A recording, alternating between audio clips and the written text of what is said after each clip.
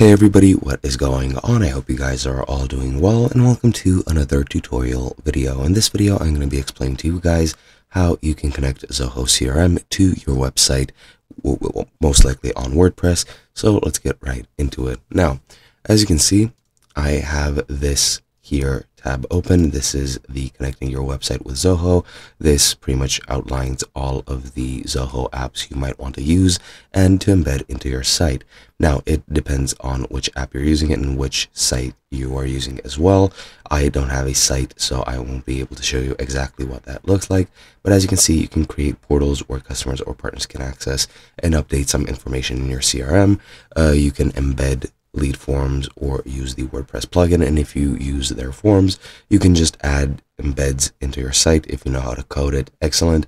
If you don't, you can use other services such as Squarespace, which will make your life a bit easier when making your site, or the WordPress plugin works perfectly fine as well.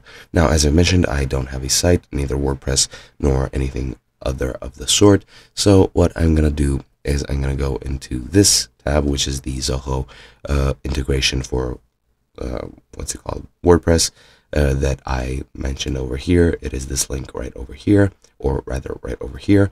So you can just easily install that and use it. And what you need to do is just install the forms plugin from the WordPress plugin marketplace, then create a form using Zoho CRM web forms, configure the settings for your form, use the short code to embed the form, and then the information is automatically captured upon entering your site, and that is pretty much it.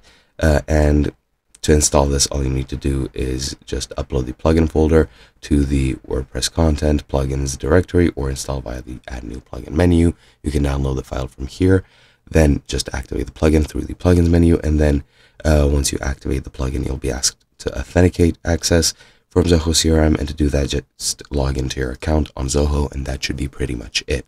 Hope you guys enjoyed, and I'll be seeing you guys in another video.